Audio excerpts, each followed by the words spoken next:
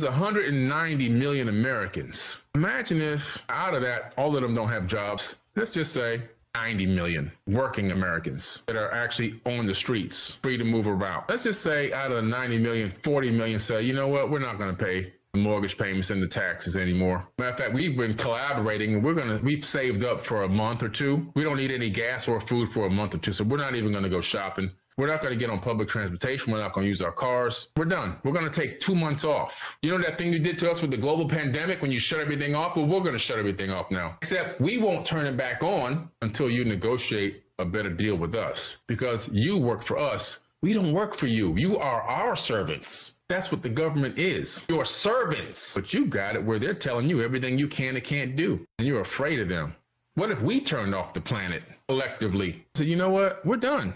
Talk to us when you send a representative that we approve of, and we'll start the negotiation process on how we might turn things back on when we're ready under the right conditions suitable for us. And watch them start shaking in their pants. Watch these elites start panicking when the cash flow stops moving. I guarantee you 1 month of no revenue moving through this country and everybody going to request their money out of the banks will shut down everything. And then you say, you want us to turn back on? Raise all the debt, mortgage payments down to zero. But that takes courage. That takes unity. That takes collaboration. And that takes planning.